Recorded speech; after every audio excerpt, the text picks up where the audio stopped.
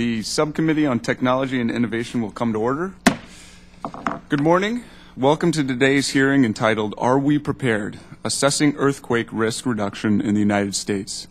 In front of you are packets containing the written testimony, biographies, and truth in testimony disclosures for today's witnesses. I now recognize myself for 5 minutes for an opening statement. I'd like to welcome all the witnesses here today for this hearing.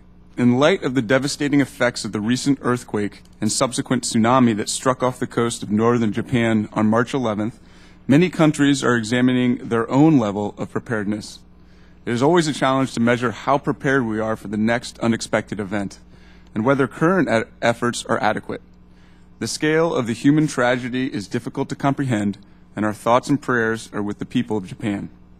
Although earthquake risks vary across the country, portions of all 50 states are vulnerable to these hazards.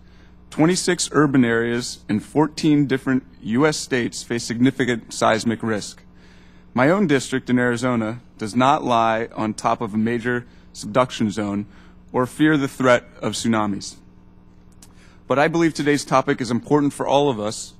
Earthquake catastrophes have the potential not only to destroy lives and buildings, but also to wreak havoc on civil and industrial infrastructure and the national economy. In Japan, the after effects of the quake have reduced supplies of water and electricity, hampering the ability to export many manufacturing products and forcing some businesses to slow or stop operation altogether. Supply chains for important technology products here in the United States have also been interrupted, directly impacting our productivity. The impacts and consequences of a major earthquake are felt on a global scale. These hazards, consequently, represent a serious threat to both national security and global commerce. Given our current economic situation, it would be even more painful for the United States to endure a disastrous earthquake, the socioeconomic effects of which would reverberate for decades. This committee has supported ongoing work amongst 4 federal agencies focused on researching and developing techniques to minimize the devastation of earthquakes. This includes improving forecasting, supporting the development of effective hazard reduction measures, engineering disaster-resilient buildings, and furthering our basic understanding of earthquakes and their effects on people and infrastructure. Coordination of these elements is important in order to effectively deal with these hazards, and communication between federal, state, and local stakeholders is critical.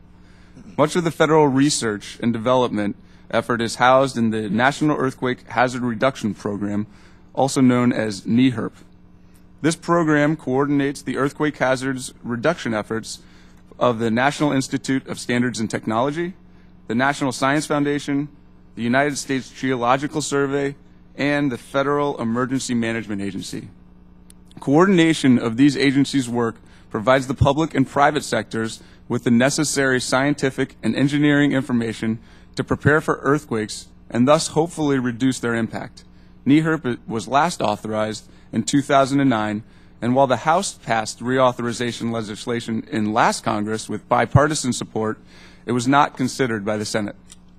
We have an excellent panel of witnesses today who will examine earthquake risk in the United States and review efforts supporting the development of earthquake hazard reduction measures.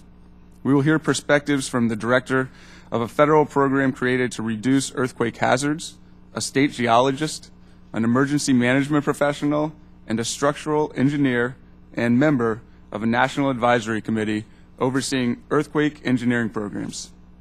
I'd like to extend my appreciation to each of our witnesses for taking the time and effort to appear before us today. Thanks again to our witnesses for their participation. I look forward to a productive discussion. With that, I now recognize the ranking member of this subcommittee, the gentleman from Oregon, Mr. Wu, for his opening statement. Thank you very much. Thank you very much, Mr. Chairman, for calling this very important hearing to assess the state of earthquake risk reduction in the United States and our readiness. And thank you to our witnesses.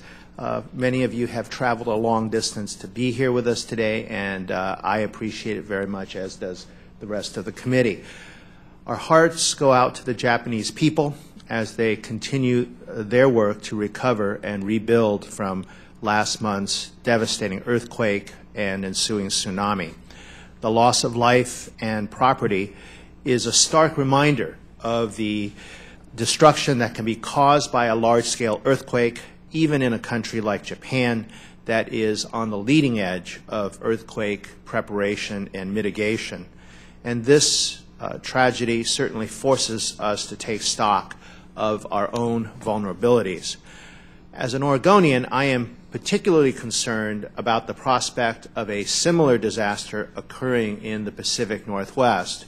Off the coast of Oregon, Washington, and Northern California, we have the Cascadia subduction zone, and this fault is currently locked in place, but research over the last 30 years indicates that the same stress now accumulating has been released as a large earthquake about once every 300 years, dating back to the last ice age about 12,000 years ago. The last Cascadia earthquake occurred 309 or 10 years ago. It was a magnitude 9.0 earthquake, the same destructive magnitude as the one that struck Japan. All indications are that Oregonians can expect another quake anytime. It's a matter of when, not a matter of if.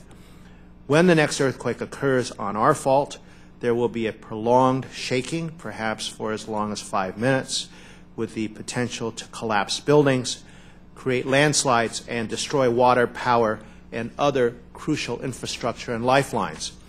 Such an earthquake will also likely trigger a devastating tsunami that could overwhelm the Oregon coast in less than 15 minutes, resulting in potentially thousands of fatalities and billions of dollars in damage. Unfortunately, this type of disaster scenario is not limited to the western United States. In fact, more than 75 million Americans across 39 states face significant risk from earthquakes. The good news is that we have already learned a lot about how to prepare for, mitigate, and respond to a large-scale earthquake.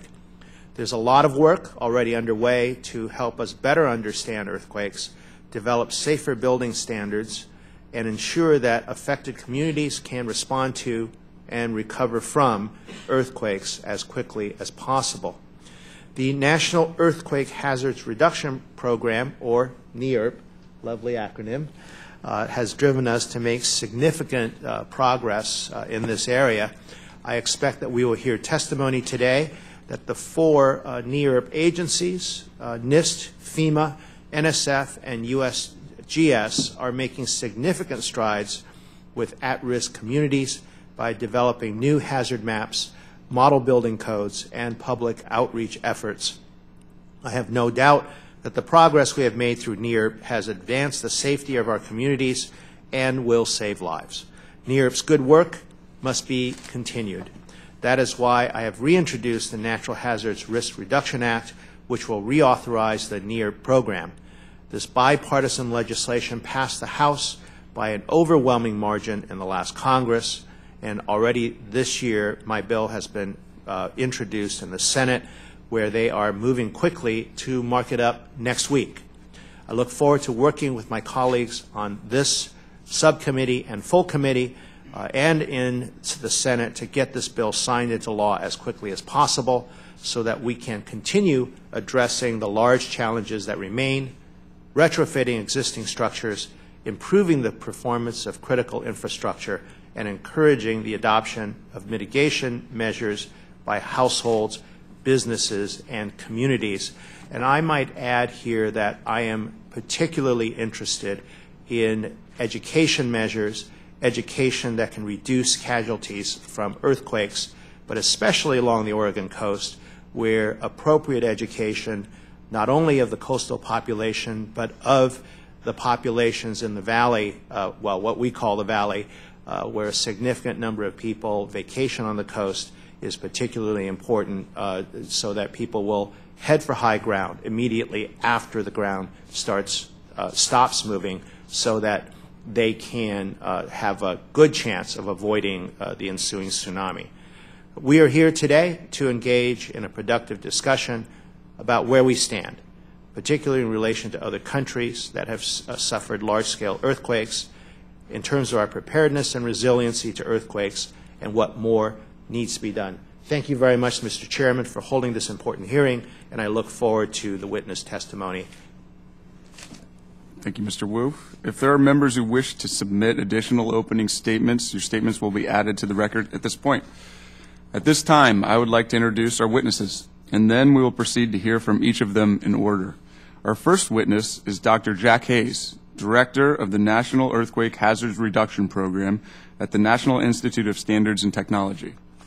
Next, we will hear from Mr. Jim Mullen, President of the National Emergency Management Association and Director of the Washington State Emergency Management Division. Our third witness is Mr. Chris Poland, the Chairman and Chief Executive Officer of Degenkolb. I got that right? Very good. Degenkolb Engineers and Chairman of the NEHRP Advisory Committee. Our final witness is Dr. Vicki McConnell, Oregon State Geologist and Director of the Oregon Department of Geology and Mineral Industries. Thanks again to our witnesses for being here this morning. As our witnesses should know, spoken testimony is limited to 5 minutes each. After all witnesses have spoken, members of the committee will have 5 minutes each to ask questions. I now recognize our first witness, Dr. Jack Hayes, Director, National Earthquake Hazards Reduction Program, National Institute of Standards and Technology. Chairman Quayle, Ranking Member Wu, and members of the subcommittee, thank you for inviting me today to testify on the state of earthquake risk reduction in the United States. My testimony reviews the impact of the NEHRP partnership that includes FEMA, NIST, which is my home agency, NSF, and USGS.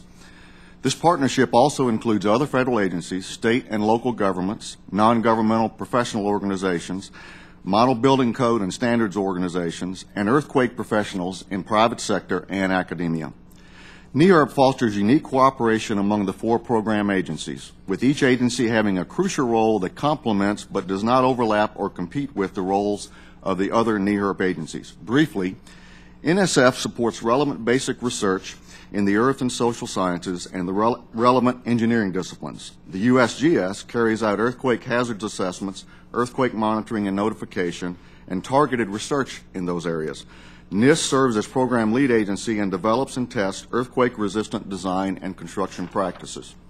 And finally, FEMA promotes the implementation of earthquake safety tools and policies, focusing on the development of earthquake-resistant building codes and practices. NEHRP has an interagency coordinating committee consisting of the leaders of each NEHRP agency and the directors of OMB and OSTP.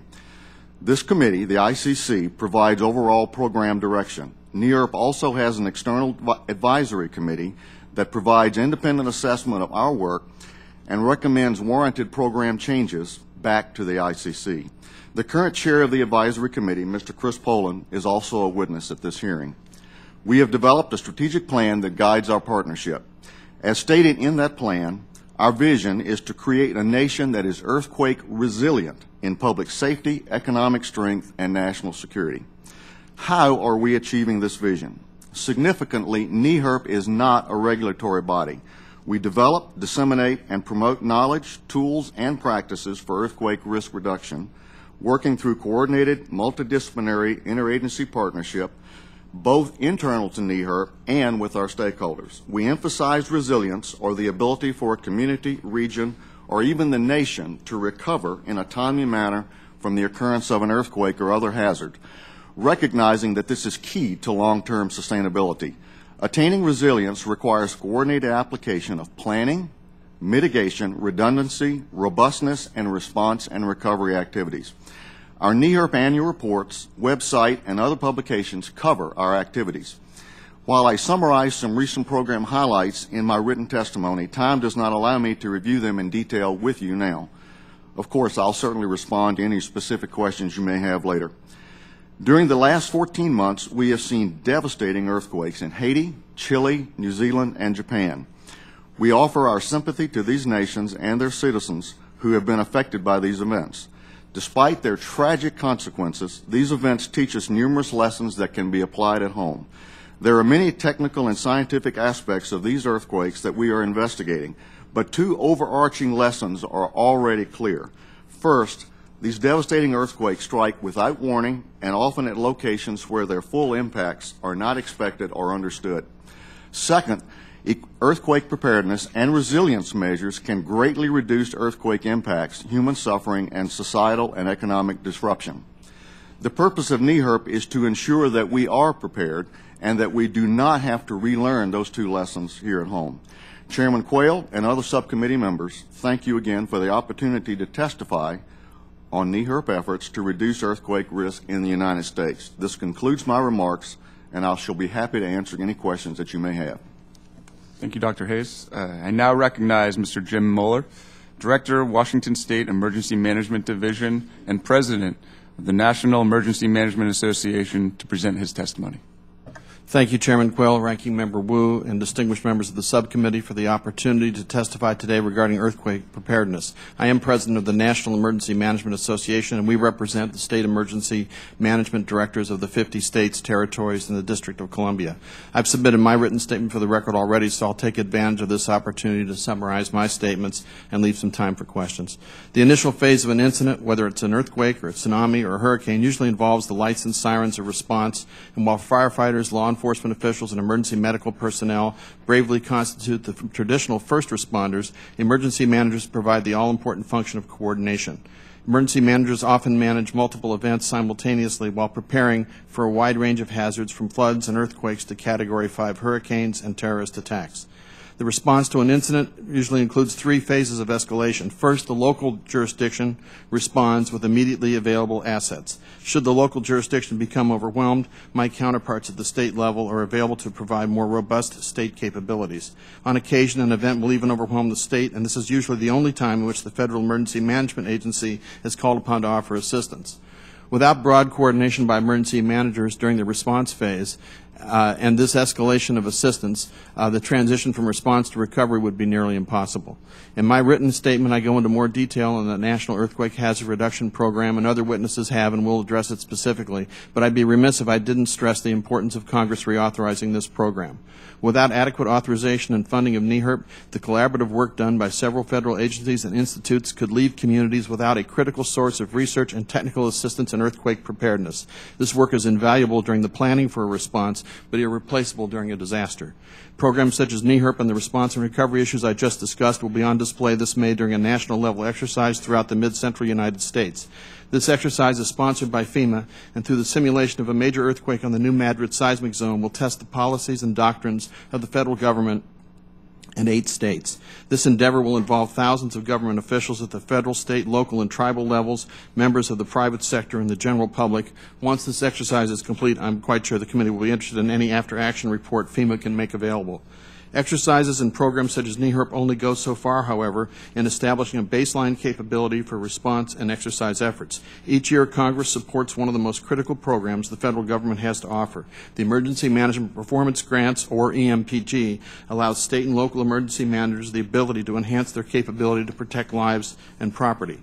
This coordination between state and local emergency managers is critical prior to an event. Since inception, EMPG has required a 50% non-federal match, and many state and local jurisdictions regularly overmatch.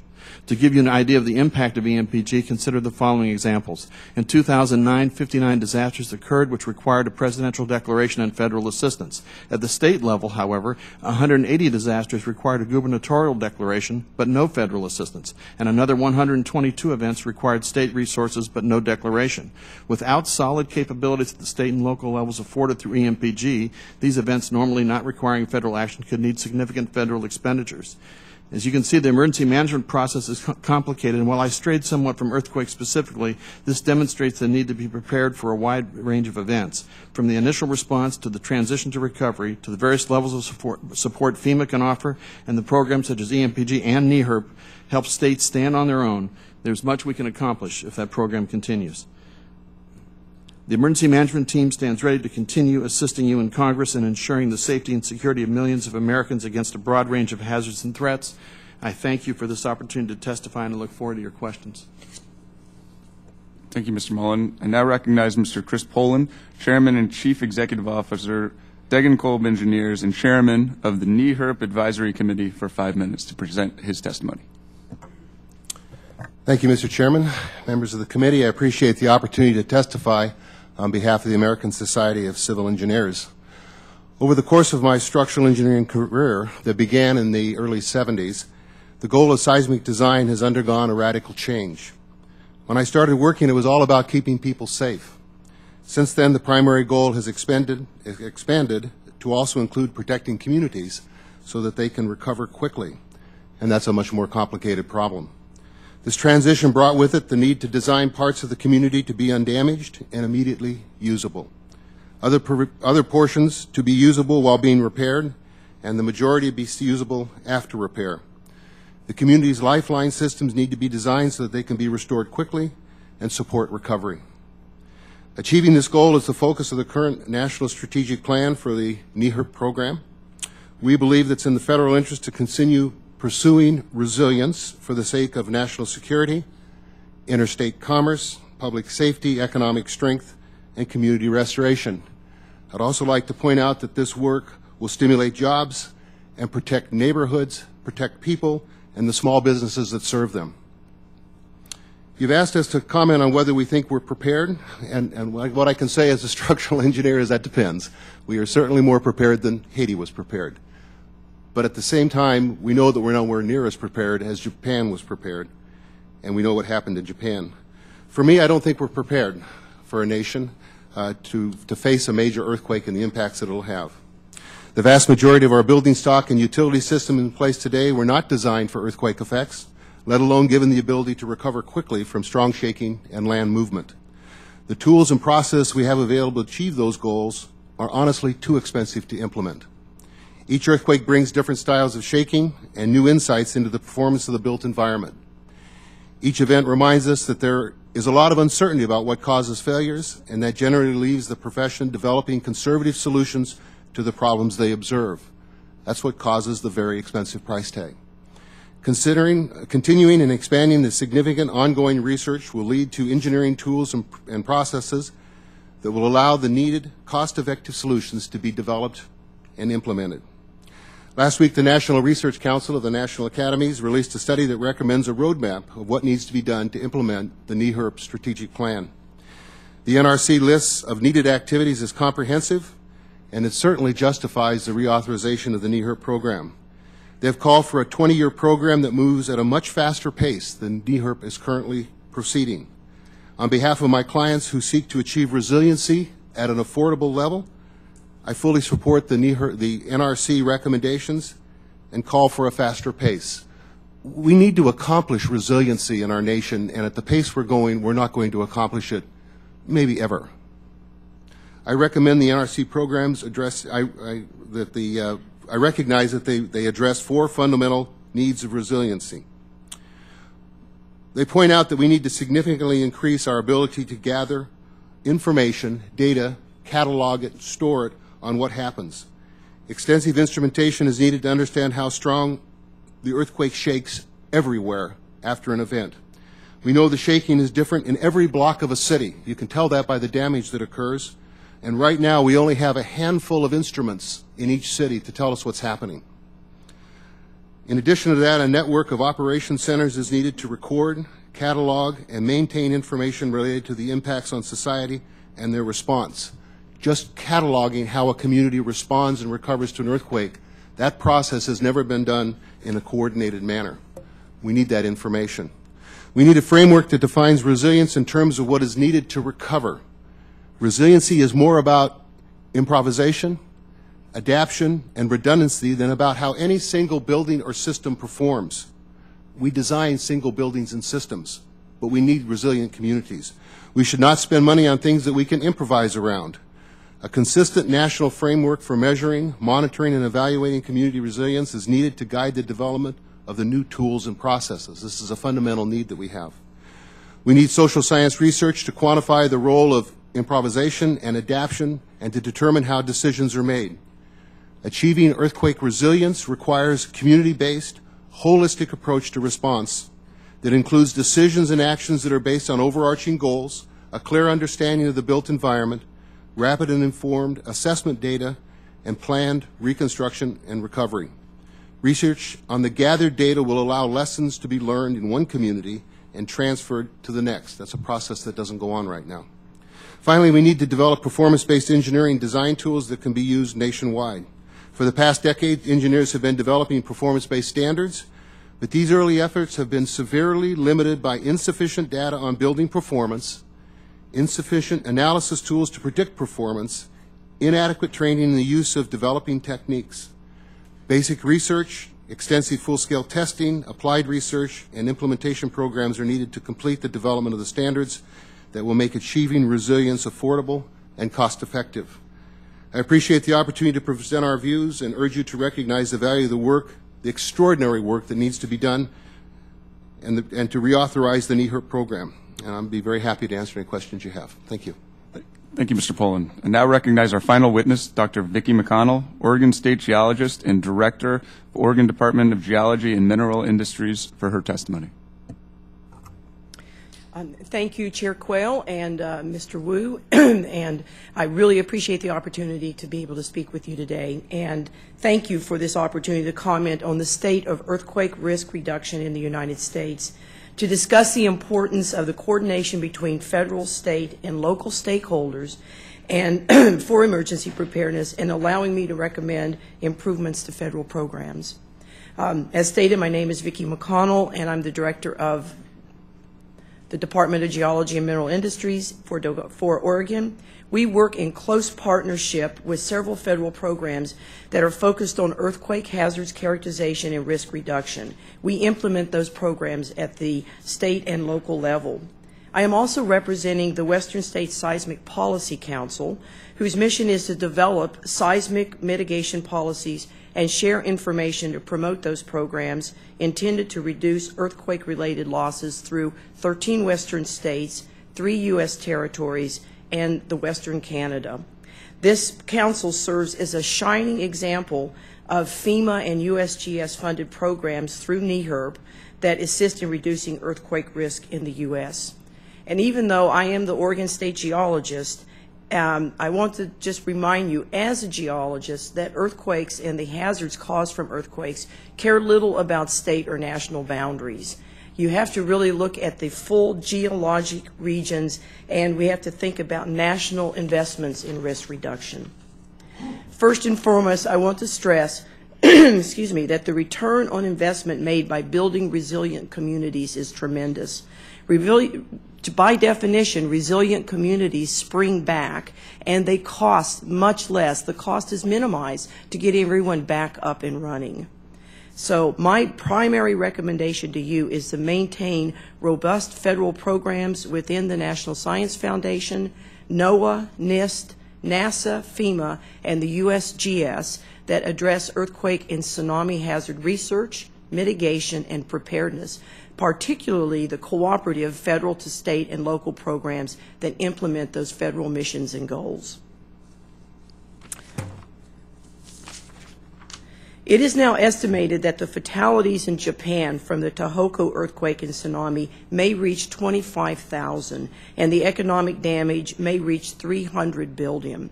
And as has been stated before, our hearts go out to everyone in Japan and our condolences to their losses. We did not escape unscathed here in the United States, though. We had tens of millions of dollars of damage in Hawaii, Oregon, and California, and we had one fatality. All of that from the tsunami, from the earthquake. Although it's going to take time to assess what has happened in Japan, it is clear that Japan's research and development, their technology, and preparedness saved hundreds of thousands of lives and damages that would have gone more into the more billions from that earthquake, something that we need. It's our take-home lesson from that. And as Mr. Wu summarized, we have very similar geologic and seismic areas off the northwest coast of the continental United States and the coastline of Alaska. We have in historic times both witnessed a 9.0 magnitude earthquake on the Cascadia subduction zone in 1700, as well as the 1964 9.2 magnitude Aleutian, Alaska subduction zone earthquake. We also now realize that magnitude 8 and higher earthquakes can occur along these same areas. And the reason we know that is because of the NSF and USGS funding opportunities for basic earthquake science. I want to quickly go through some of the programs that are important for these, for what we see. NSF's research at universities to understand and monitor earthquakes, the USGS Advanced National Seismic Network, our crucial seismic network, the USGS Earthquakes Hazards Program, which has external grants that brings in local expertise in science and engineering, and the NOAA Tsunami Warning Program and the National Tsunami Hazard Mitigation Program, which really is our leading edge for understanding and mitigating tsunami hazards. Finally, we don't forget about the NASA fleet of Earth-observing satellites and their help with these. I want to thank you again for this opportunity to comment on the nation's earthquake preparedness and the federal programs that assist building resilient communities. I'd be happy to answer any questions. Thank you. Thank you, Dr. McConnell, and thank you to all the witnesses for the testimony. We're going to enter into the question portion of this discussion, and we want to remind members that committee rules limit questioning to 5 minutes. The chair will at this point open the round of questions, and I recognize myself for 5 minutes. Dr. Hayes, I'm going to start with you. In your testimony, you talked about the importance of collaboration and linkages amongst NEHRP partners. There's interagency coordinating committee, an external advisory committee on earthquake hazard reduction, and 4 federal agencies that have responsibility for long-term risk reduction. And I just wanted to know, is there any redundancy in these efforts, or do all agencies play a distinct role in NEHRPs? It's a good question. In my written testimony, I actually posted what has infamously been referred to as the wiring diagram for NEHRP. I understand from our legislative affairs people that Commerce has never let such a figure be published in testimony before, but it's a good graphic representation of what NEHRP is and what it does. I don't think there's any duplication of effort among the agencies. I think that there are complementary activities at the 4 agencies. The National Science Foundation is responsible for basic research, but it's also responsible for training the next generation of leaders in this area for our country, and that's a really, really important part of what they do. FEMA, on the other hand, is at the other end of the spectrum, if you will, and FEMA is responsible for the implementation efforts, and FEMA works very, very closely with the National Model Building Code organizations, particularly the American Society of Civil Engineers and the International Code Council, to get the results of NEHRP research into the National Model Building Codes and then get adopted by states and localities around the nation. In the middle, USGS plays an extremely important role in the whole process with its monitoring program, its hazard mapping program, the work that it's now doing in the early stages of trying to understand how early warning might be implemented. It's an extremely valuable part of the process that is not duplicated in the other agencies. Finally, my agency is responsible for doing applied R&D, if you will, to bridge the gap between the basic research done at the National Science Foundation and the really applied work that's done at FEMA. Okay, thank you. And Mr. Poland, in your testimony, you were talking about looking at the differences of the results of the earthquakes in comparison from Haiti and Japan, and then even going back, if you look at what happened in the North Ridge quake and the quake that happened in San Francisco as well. But you also mentioned that it would be cost prohibitive to retrofit the buildings that across the United States. I mean, what is your suggestion in terms of being able to minimize the repercussions of an earthquake? Is it just looking at where different communities lie within the faults? If they're close to San Andreas, obviously you take different things than something in Middle America that's away from the new Madrid fault line. As I mentioned, the biggest problem we have is that the built environment that we have right now in the country has not been designed for earthquake effects, both in terms of public safety and in terms of being able to recover and resiliency. And so the biggest problem we have is what do we do with 85 or 90% of our buildings and systems that are not adequate for the kind of performance that we want. When I spoke about the being cost prohibitive, I was speaking about retrofitting those buildings and those systems so that they can perform properly, and that's what costs so much money. The most important thing is to not fix or retrofit anything that doesn't need to be fixed, and not to do it too much, if I can say that. Okay, how do we stop doing it too much? The first thing is that the earth science research has to continue to move forward to expand our understanding of how strong the ground is going to shake, what the damage to the land is going to be, and what the impact on the buildings is going to be. So that needs to continue so that we can better understand where the pockets of shaking are going to occur. Right now we consider huge areas that are going to shake very hard, and in reality when we look at the damage and we look at the instrumentation that's available, we see that there are pockets of damage that occur. So there's a whole body that needs to be done there. Secondly, is just the techniques we use to analyze buildings and determine how much they need to be retrofitted is based on anecdotal evidence that we gather from our field reconnaissance. We go out and we look at earthquake damage, we see broken buildings, don't know how strong the ground was shaking, and determine what we need to do to stop that. Through full-scale testing and basic research and applied research, we can learn, and I've learned a lot about how to improve building performance just enough. And it's this just enough idea that will bring the cost down and make it affordable. And along that, because you were talking about basically doing the whole community awareness, and so that are you talking about, since you don't want to do too much, is it focusing on one specific pocket that will resist a certain level of earthquake so that it can be up and running post-earthquake, and then you basically prioritize different pieces of infrastructure so that the cleanup and the repair work post-earthquake can happen in a much more efficient manner? That's correct. And the focusing is really around the systems and the buildings that are needed for the recovery. The buildings that you need during the emergency response period need to be running all the time. The big issue that we have right now is we recognize that our workforce, the neighborhoods need to be restored within a few months in order for the economy to come back to life. And so the systems that support the neighborhoods and the small businesses need to be taken care of next. And then the commercial districts and the industrial areas need to be taken care of after that. An orderly process of doing that, and then, as you said, recognizing in a community what areas are inherently safer than others, don't shake as hard, and focusing attention in those areas is one of the keys. Okay, thank you very much. Chair now recognizes Mr. Wu for 5 minutes. Thank you very much, Mr. Chairman. Dr. McConnell, you mentioned in your testimony, this is really a question for all of the witnesses, you mentioned that one study found that up to 38% of Oregon's highway bridges would fail in the case of a magnitude 9.0 earthquake, and that it would take potentially 5 years to repair or replace these damaged bridges, and this would leave some communities, especially coastal communities, cut off from the rest of the state for a number of years.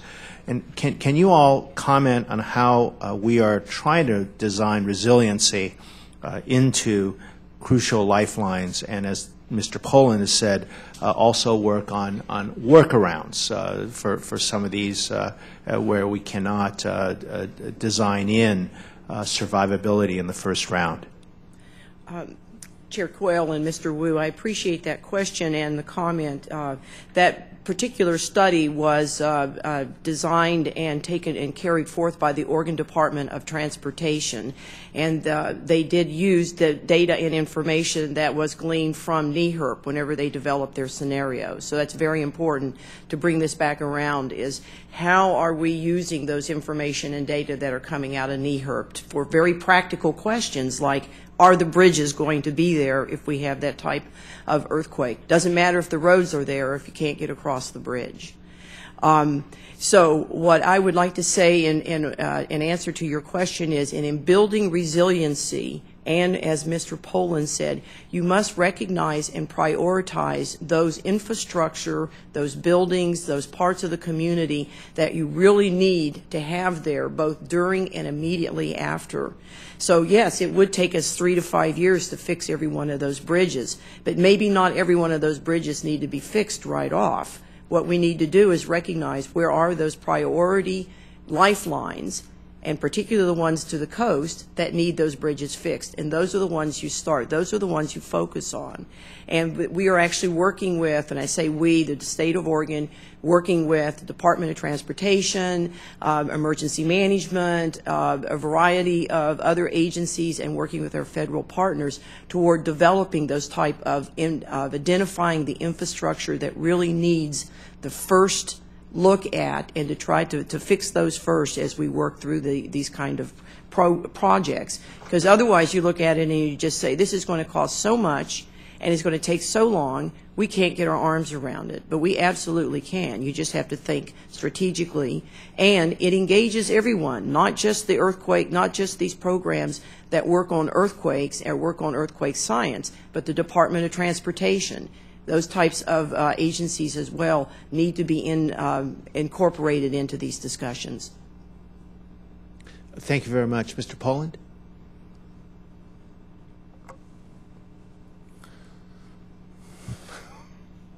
Well, it's fine that if you have nothing further to add.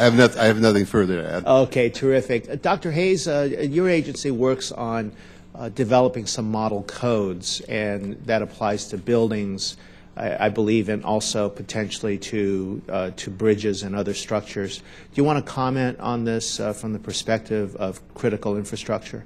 We don't do work on bridges and those kinds of structures. The Federal Highway Administration is primarily responsible for that. We do focus on the building side of the problem, if you will. I don't think there's any doubt that we have a long way to go to have a completely coordinated approach to our lifelines in virtually every major city in the United States. That's an area that I think that the advisory committee that Mr. Poland chairs, as well as this NRC report that he referred to, have mentioned as an area that we really need to be looking at as we go into the future. It's an area that is not as well established as the buildings area is. There's no question about that. Thank you very much, Dr. Hayes. My second question before my time runs out is that we do have a number of nuclear reactors that are sitting on active seismic zones, and I believe one of them is on the West Coast. Can you all comment on what can be done to build resiliency and recovery into these nuclear facilities? You know, what we found in Japan is that it wasn't the earthquake, it was the tsunami and the loss of electricity, and it affected both the reactor itself and the fuel that was stored in pools on top of the reactor facility. Can you all comment on how we can do a better job with our own nuclear facilities? You're looking at me, so I'll give you a short answer. NEHRP itself does not address the nuclear facilities in the United States. That's the responsibility of the Nuclear Regulatory Commission and the Department of Energy. So we really don't directly get engaged with that. However, we have frequent communications with the folks over in Rockville at NRC. And in fact, the day before the horrendous earthquake in Japan hit, we had a young staffer from the NRC briefing the NEHRP Advisory Committee on the activities there. There are many interactions that occur between the USGS and the National Nuclear Regulatory Commission, that are tied to examining the ground motions and the propagations of those motions following an earthquake. So there is interaction there, but it's not a formal responsibility of the program. I would just like to add that the design process that has been done for nuclear power plants since their inception has been extraordinarily rigorous and much more detailed and much more carefully done than for any other kind of construction by many orders of magnitude. Our facilities, our nuclear facilities, from a standpoint of strong shaking, are the safest buildings that we have in the nation. The problem in Japan, as you mentioned, had to do with the tsunami, and it wasn't that they didn't think they were going to have a tsunami. They had a wall. The wall wasn't tall enough. The backup systems didn't work as well as they thought that they would. All of that would be factored into the programs that we have now, just like they're being done, and that extra level of redundancy will be added. Our nuclear power plants are designed with many, many levels of redundancy, and you've got to look at what the worst cases are. They do a better job of that. Looking at our power plants that are on the West Coast, it's my understanding that we're not facing that same kind of tsunami issue, but it's causing a reevaluation and consideration of what's being done. But I just wanted to add that this is a much higher level of consideration and sophisticated design that's done anywhere else. I might follow up later. Thank you. The chair now recognizes the gentleman from Texas, Mr. Smith, for 5 minutes. Thank you, Mr. Chairman. Mr. Chairman, let me thank you and particularly the full committee chairman for scheduling such a timely hearing given what has occurred recently in Japan. And let me confess at the outset that my first question is directed towards Dr. Hayes and second to Mr. Mullen, and confess that it is a very provincial question. So I hope you'll excuse that. And it is this. Over the last several weeks, the Texas Advanced Computing Center in Austin, which is part of my district, came to the assistance of Tokyo's Earthquake Research Institute and other scientists in Japan who reached out to them when Japan's own high-performance supercomputers to research earthquake tremor scenarios and radiation dispersal simulations were knocked offline due to power outages. The question, Dr. Hayes, is this. How much does the National Earthquake Hazard Reduction Program, which you manage, rely on supercomputing capabilities, and how much do you invest in supercomputing capabilities for earthquake research? I can't give you a quantitative answer because I've never actually attempted to gather that specific information. Yeah. But much of the work that's being done at both the national, or sponsored by the National Science Foundation and by USGS, involves the use of supercomputers. I would have to find out more specific information for you.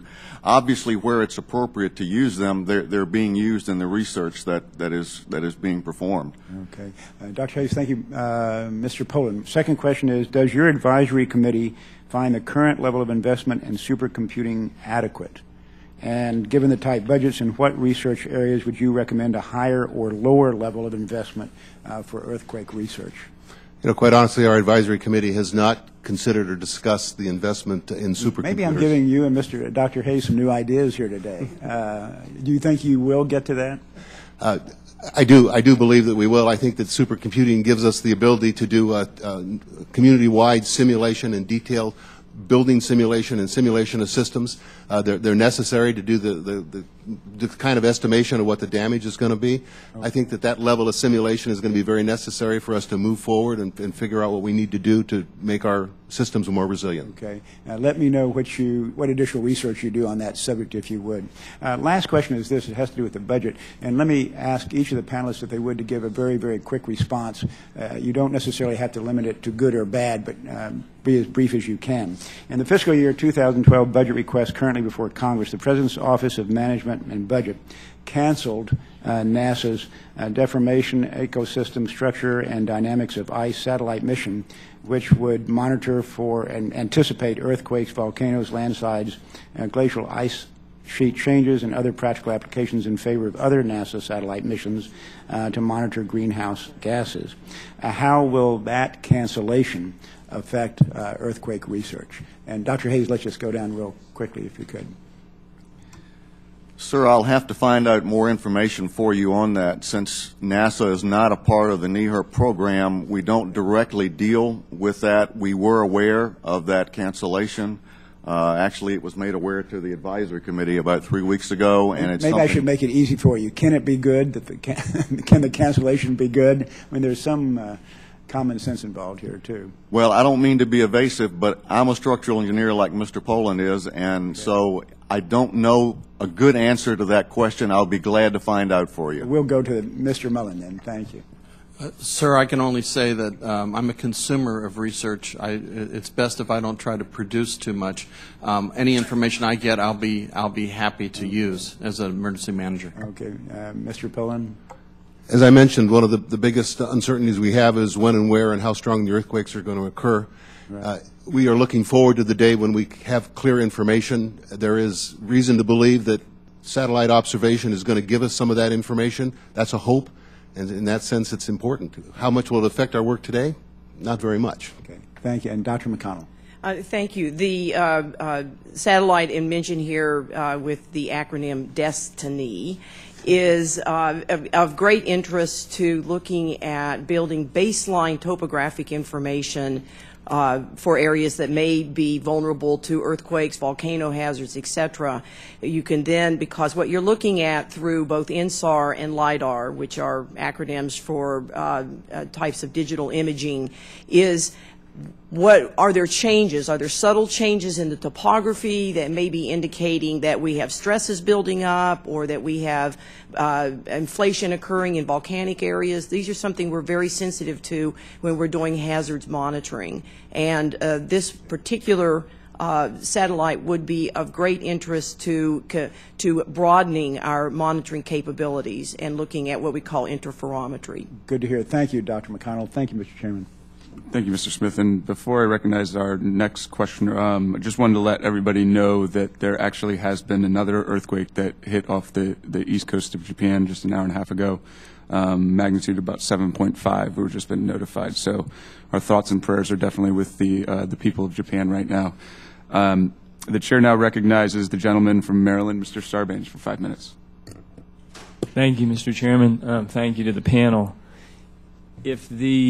If all of the measures you would like to see put in place with resiliency and preparation and recovery and so forth represent, say, 100 on a scale of 1 to 100, where would you say we are on that scale as a nation right now? Anybody want to try to quantify that?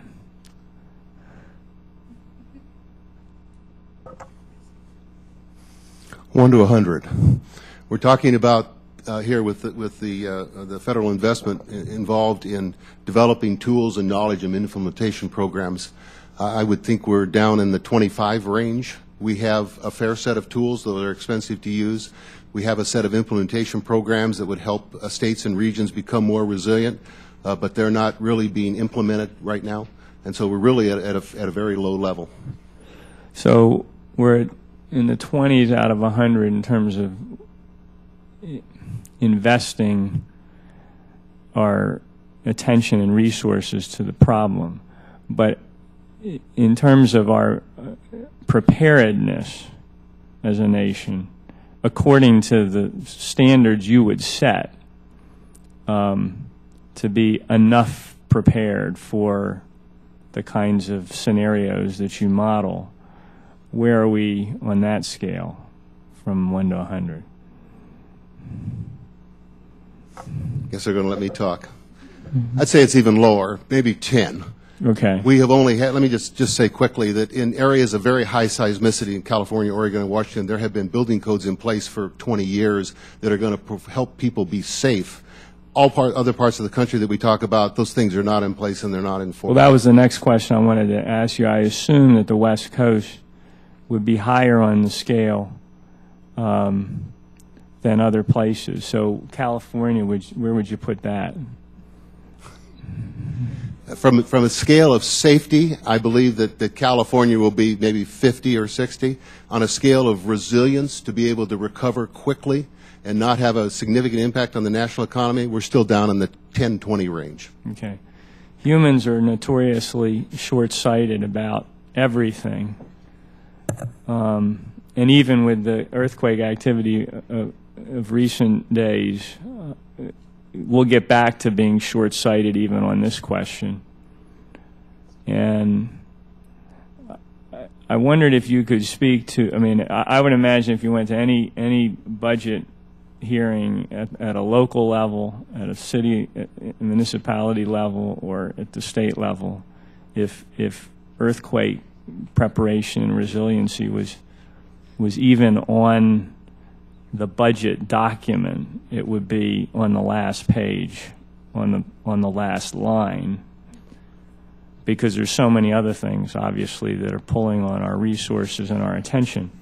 So it makes me wonder how much you, and I think you've spoken to this a little bit, but the opportunity to piggyback the kinds of things you want to see done onto other kinds of initiatives that are out there that have greater priority in the minds of planners and budgeters and all the rest of it, so that you can kind of come along and with a little bit of leverage and not so much added cost, say, well, as long as you're doing X, Y, and Z, why not add this into the mix? And that can go to codes and building standards and so forth. But it also could go particularly well with community resiliency planning And I wondered if you could speak to that and maybe throw in whether sort of green building codes and sustainable building codes are ones where there can be some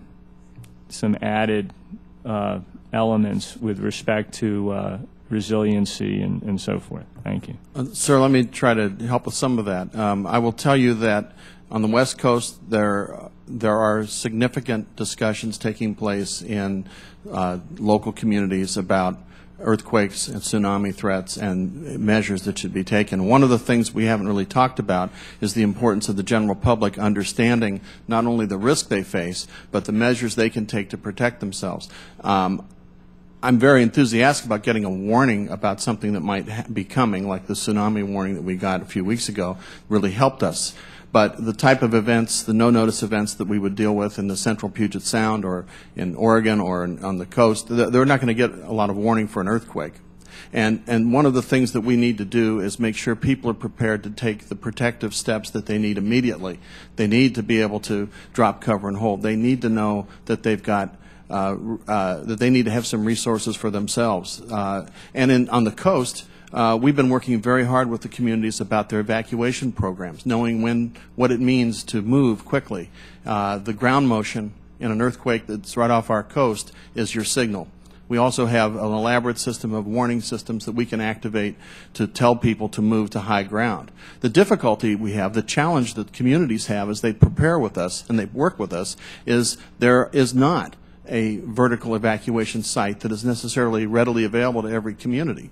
And so we've been trying to plan for the type of vertical evacuation structure that would be necessary on the coast in Port Angeles or Long Beach or Ilwaco, where those folks can get to a place of safety, so which may not be the warmest, driest place, but it will at least be above any kind of potential wave. That's an important step. There is no such structure right now, but the communities are planning with it. I think the key to this whole thing that you're getting at in terms of where people are, and I would not hazard a guess about the scale because I would just be making something up. But I will tell you that if you educate people about the risks that they face and you're level with people about what they can do to protect themselves and their families, whether it's the average citizen, someone running a business, or the emergency management community or the local elected officials, you begin to generate the kind of interest that will get people looking at this as another issue that they have to deal with, and it'll move it up on that committee agenda. And the national level exercise I spoke of in my testimony is an attempt in the Midwest, in 8 Midwestern states, to begin to educate people at the same time that we're determining whether our doctrines and plans are going to work for us or not. That'll be an extremely challenging exercise. We expect failure to occur, because we want to find out what our condition is. So we're very eager to find out where we're weak, where we've got strengths, and make sure we capitalize on the strengths and shore up the weaknesses. Thank you very much. The chair now recognizes the chairman of the full committee, the gentleman from Texas, Mr. Hull. Thank you, Mr. Chairman, and I thank you for inviting a very capable group of witnesses here. And don't judge our interest or our appreciation of you by empty seats here, because it's kind of a desperate time up here right now. We're all looking for a bus ticket home, or how long we're going to have to stay here. But and the questions. But in this day and time of the hurricanes, the tsunami, the earthquakes, and other vicissitudes of nature, your testimony is very timely and very important to us. And we have probably the hardest working man in the entire hearing room, sits to my left here, and he's taking down everything that's said, and all these members will be given copies of your answers. And you're not in vain when you're just talking to our very capable chairman and ranking members and a few of us here. So I thank you for that. That's all I really want to say. We had a hearing some 15 years ago on asteroids, and with the thought in mind of getting everybody in the world to work together for some timely and to determine whether or not. And I learned at that hearing something that I didn't know then and hadn't even heard, that an asteroid had just passed Earth, and it, by their testimony, only missed us by about 15 minutes sometime in the 80s. And those are things that people like you live with every day and know about that we don't know about, and we cast our legislation based on the testimony of folks like you that are kind enough to prepare yourself, leave your offices, come here and give us your testimony. And I thank this good chairman and Mr. Wu for gathering such a good group here and asking proper questions. I yield back my time. Thank you, Mr. Chairman.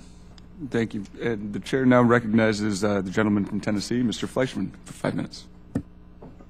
Thank you, Mr. Chairman. Mr. Wu, this is a particularly pertinent subcommittee hearing and topic, and I appreciate the opportunity to participate. And also, Chairman Hall, I want to thank you. I'm one of those freshmen to the witnesses, and it's been a great privilege. I serve on 3 committees and represent the Oak Ridge area, so I've got the lab and Y12. But the hearings that we've been having in science, space, and technology, and the tremendous leadership from Chairman Hall, and I think bipartisan cooperation has been outstanding on these issues. So I thank you for being here. And our thoughts and prayers go out to the people of Japan. I was unaware of that, Mr. Chairman, about another earthquake, and I'm very sorry to hear that. I have some questions. I think I will start with Dr. Hayes, if I may.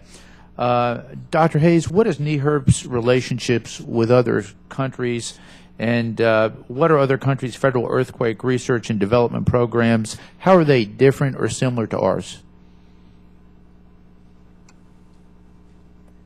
I don't know that there's another country that does it quite the way we do it. I think that that's largely because different governments are organized in different ways. But we really have many international partnerships within the National Earthquake Hazard Reduction Program. Probably right at the moment, probably what would be most of interest to all of you all is the fact that we work very closely with the Japanese. There are 2 bilateral committees or panels that are involved with earthquake-related issues between the U.S. and Japan. One is in the seismological area. It's called, the basic title of it is earthquake research, and the other is in the engineering area, wind and seismic effects. We are in close contact with the Japanese, my counterparts, with the Japanese part of the committee that I co-chair with the United States side. And I have been in frequent contact for the last several weeks since the earthquake hit there, and we fully anticipate that we'll be going over there once things have passed into a study stage from where they are now, still response and recovery, and the radiation issues are resolved. We'll be working closely with them.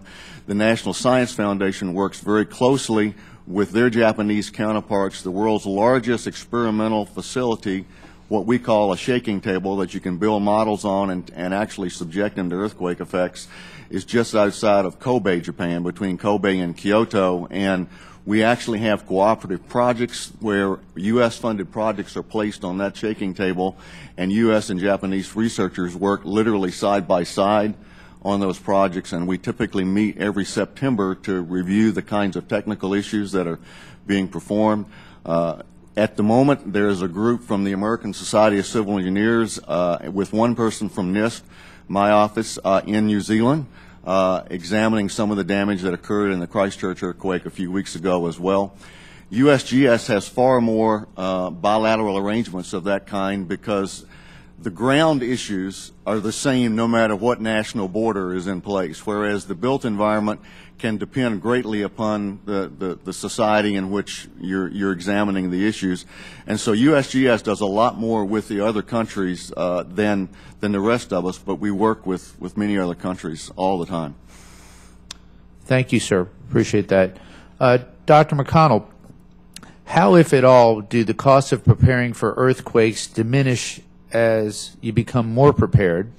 Once a community reaches a certain level of preparation, can its annual investment be reduced? And how do you measure a community's level of resilience? Well, I guess I'll tackle that last one first. Is that I'm not sure that we have a ability to quantify how you measure a community's level of resilience. What we would look at, what we would really look at is have they met certain goals depending on what their hazard is that they are looking at. And I'll use an example of coastal communities that have on the Oregon coast, they have both the earthquake hazard from the Cascadia subduction zone and impending tsunami, both a local tsunami and distant tsunamis, as we see that they had to deal with after the Tohoku earthquake. So as you invest in your infrastructure and your built environment based on good earthquake research and tsunami research, where are the areas that are in the inundation zones, where are your building codes, and where are your land use decision making, as you build up that infrastructure in the built environment, what you really need to shift your work on, and that we are realizing is, as Mr. Mullen said earlier, it's on the outreach and the education. Because the demographics of our communities aren't that everyone is there, that they've seen everything that's happened, that their grandparents live in the same community that they live in, and that this kind of a level of awareness is ingrained in the communities. So yes, you would invest less in your infrastructure, and you would begin to invest more in continuing that education and outreach so that you stay resilient. Thank you. Thank you, Mr. Fleischman. The chair now recognizes Mr. Wu for a quick follow-up. Thank you very much. And with that request for a quick follow-up and the good example of the full committee's chair, I will submit a question about codes for the record and ask the witnesses to respond there. And just a very quick follow-up on the nuclear power issue.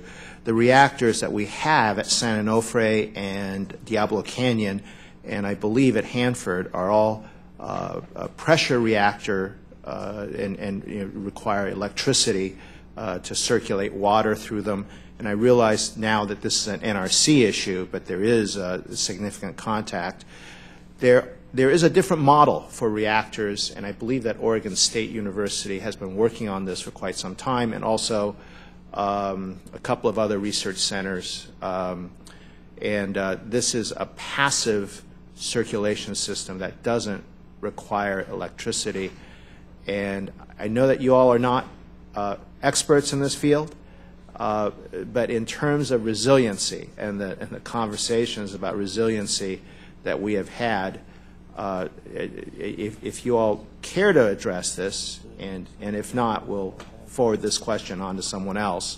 If you would care to address this, I would assume that that these smaller reactors that are very similar to the reactors that are in nuclear-powered ships and submarines, that a passive circulation system that does not require electrical power to circulate the coolants, that would be an inherently more resilient system, especially if they can be distributed in say 5 reactors rather than one highly powered, high-pressure reactor.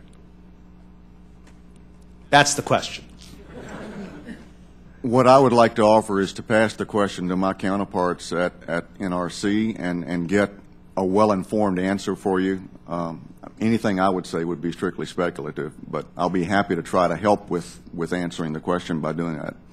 That's absolutely terrific. And Mr. Chairman, I think that, well, I'm not going to go there about committee jurisdiction, but I find that answer very helpful. Thank you very much. Thank you, Mr. Wu. And I want to thank the witnesses for their valuable time and testimony, and the members for their questions. The members of the subcommittee may have additional questions for the witnesses, and we will ask you to respond to those in writing. The record will remain open for 2 weeks for additional comments and statements from members. The witnesses are excused. Thank you all for coming. The hearing is now adjourned. Thank you very much, Mr. Chairman.